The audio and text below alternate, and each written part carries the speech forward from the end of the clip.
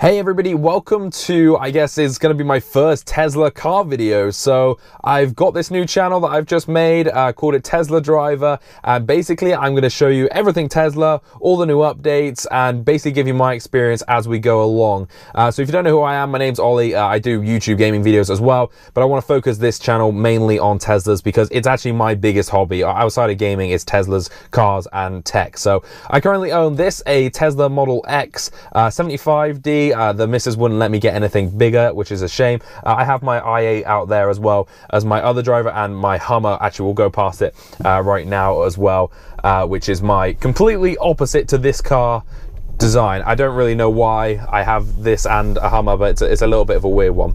So what I'm going to run through today is the new update that's just come out. So there it is, that big yellow thing over there. The new update that has just come out for the Tesla, which is version 8.1 2017-28 C528.869. Yeah, that's the one there. So it's a big update, and a lot of people have asked questions about it, and I've only just got it, so this is going to be my first drive of it, which I'm really excited to do. When I get an update on my phone, it's the first thing I do is go and drive, no matter what time it is. It's just what I have to do. So this one says it only has minor fixes and improvements, but apparently this is like the silky smooth update that Elon tweeted about, and everything went kind of tits up. You had the weird auto lane changing and all that kind of stuff happening. So hopefully, fingers crossed, this one fixes all that.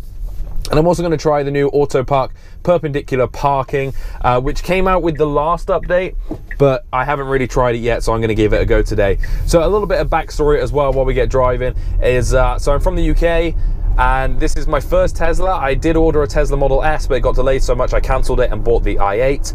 I also have a Model 3 on order, which is really cool. I got there really early in the ordering thing, so as soon as they come to the UK, I'll have that as well, which should be pretty good. And I pretty much just love cars. That's kind of my main hobby. So let's go on to a route that I do every time to test the new update and see how well it fares. Coming up just after this roundabout is the road that I test my Tesla on every time there is an update. It has a good amount of speed to it, good corners, and it comes then to kind of a dual carriageway at the end.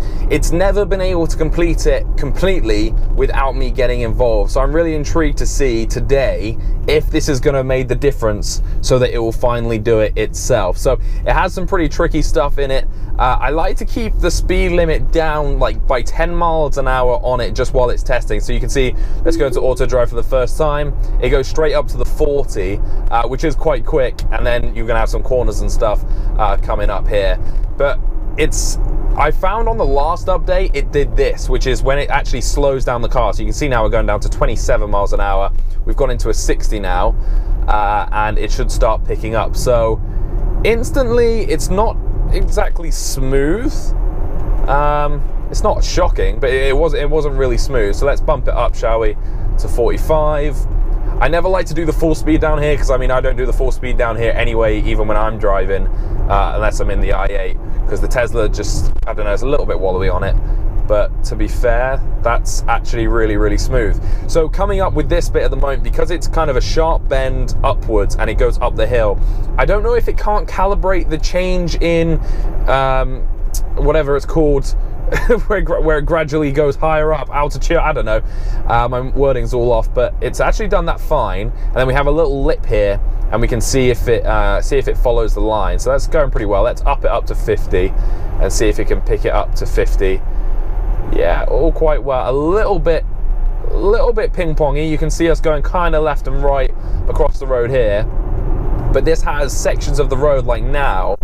Obviously it is kind of night, it's coming up to night time, so the lighting's not great, and there's no left markings on the side of the road. It is simply just, you know, I don't know, just side of the road, so there's no markings. It can't even see the curb, so it is trying to focus on this. And I've seen a lot of people have been saying that the car's been hugging the right hand lane a lot more since, which I'm intrigued to see if mine does. Mine seems to be hugging the left a little bit too close for my liking.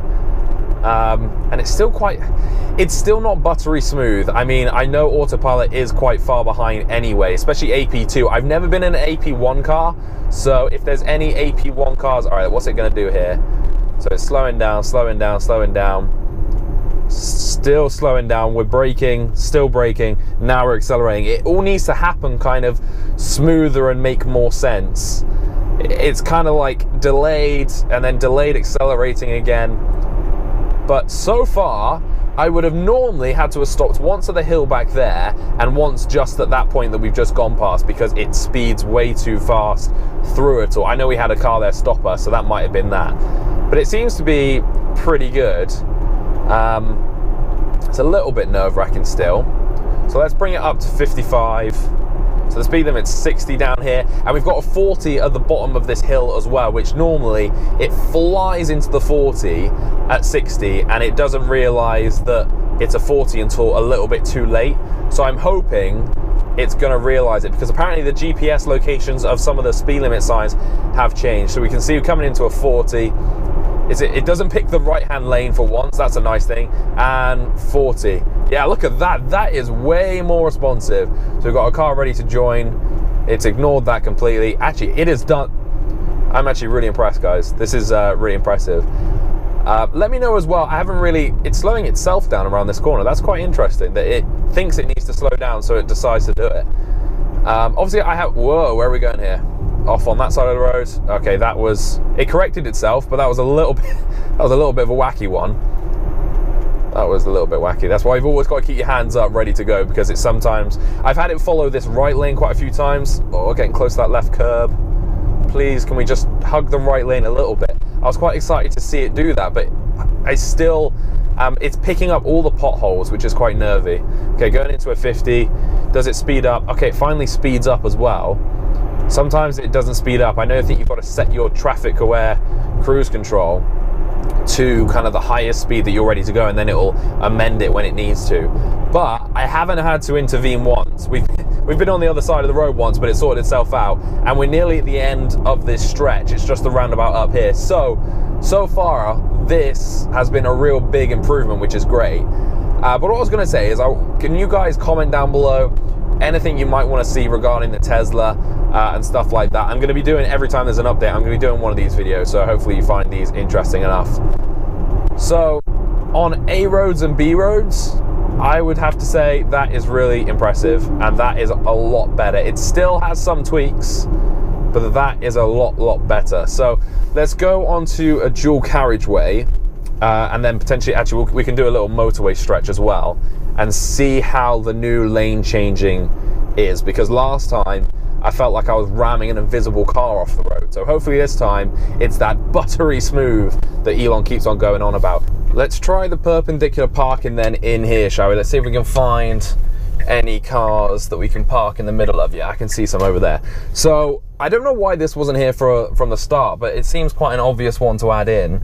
So we've got a parking space on the right here, and yeah, plenty of space for it. So I'm just going to creep by it. Is it going to pick it up? Nope. Okay, well, it didn't pick that up. That's kind of weird. Why didn't they pick that up? That was a massive perpendicular space. Okay, let's try it again. Is it going to pick up that space, or does it not? Does it not think it can fit? Ah, here we go. All right, let's see if it can do this then.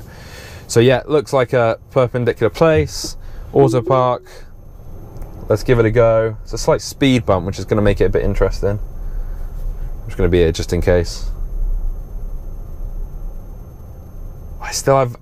So I was using the oh god, summon feature the other day, and when I summoned it, it actually didn't stop, and it just tapped my decking. So I'm a little bit nervous about its sensors and how well it's going to do this. But I mean, this is a nice tight space, and from what I can see, all right, it has actually smashed it. Okay, it's reversing a little bit too far back now, but that is actually brilliant. That is the first time I've tried auto parking and it's worked without fault. So yeah, that's brilliant. Here it is then, the big test that apparently has been fixed in this update.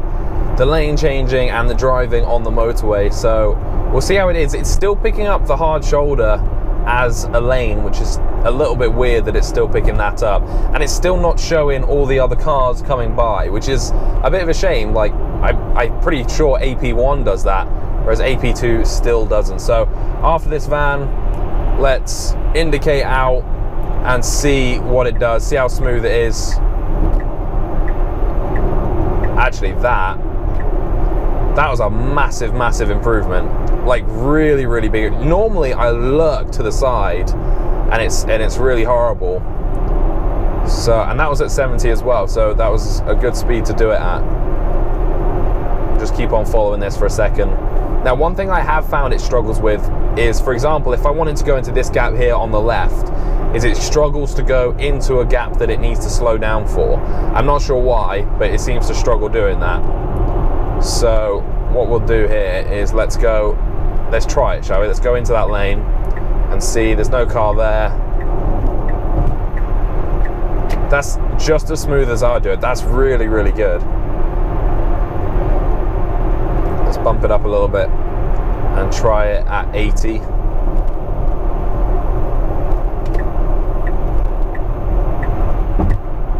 And it speeds up as well as it starts the overtake, which is nice. Whereas before it went the same speed, and when it came out, then it's decided to accelerate.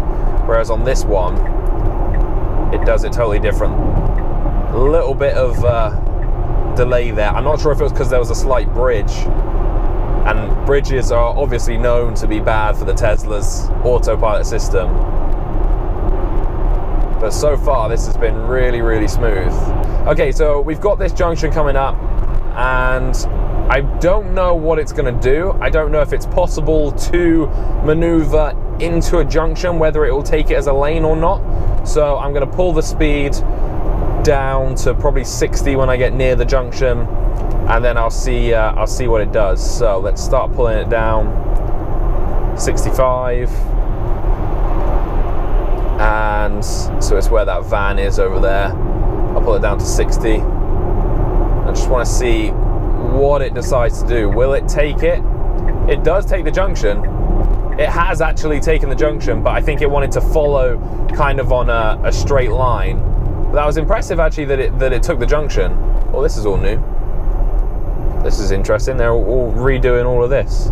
This is the final little area I like to test the car on. So it's actually pretty cool. It's 2 lanes, and the lanes kind of swerve for some random reason. I'm not sure why, onto a horrible bit of tarmac, but still. And this is where the car works best. You've got the 2 solid lines. It just kind of, you know, it just follows them, and it works really, really nicely. And I've been able to get nearly home all the way home once. But it cocked up right near the end, and I'll show you where that is. But yeah, that's kind of it. I'm not sure what you guys thought of this video, whether you've watched it the whole way through. If you have, thank you, I guess. But this is more me putting out my thoughts about the car. I love to watch other people's videos about just how well the car is driving on the new update, where they live, like how it drives where they live, and the different kind of road conditions. I know it sounds probably a little bit weird, and a lot of people say that it's a real boring thing for me to do, but I absolutely love doing it, so I'm going to keep on doing it. And I thought I'd put my experience out there for you guys as well. So let me know what you think, and yeah, it'd be pretty cool to get some feedback. So this sometimes goes a little bit weird. It likes to hug the right hand, because this road is so wide. You see what I mean? It veers left, and then it decides to go on the right hand side of the road and follow the white line. So I'm just going to follow it just a little bit here, and it's not the best line to see. And to be fair, the road has a load of markings on it, but it gets tight here as well, which is another thing. Like you can see here, this tight. Whoa. Okay, there we go. Once the car, I think, starts to learn roads, that would be huge. Yeah, it was about to go off. Like I was just holding it straight, and it did not want to do that. Let's see if it can do it. So we've got a 40 here. See, hopefully it'll slow down nice and quickly. Oh my God. Whoa. Yeah, well, it has slowed down. Got a little corner. It's done the corner fine. And yeah, it seems pretty good. So I'm pretty happy with the update. It's definitely ironed out a lot of things. It's still not perfect, and Elon said it would be pretty much perfect by now, but it's still not. So hopefully the next big update is really big and has a lot of stuff, but it's starting to iron out a little bit. You can see a little bit of ping-ponging going on here, left and right, but I think that's because there's no row marking over there. But let me know what you think down below in the comments. Leave a like if you want to see more and stuff as well. Even if you don't want to see more, I'll be posting more because I quite enjoy doing it, and it gets me out of the house and gets to drive the car. Okay, here we go into a 30. And yeah, God, it does slam on 30 quite a lot. It'd be nice if it read it and slowed it down. So anyway, guys, thank you for watching. I'll see you guys in the next one.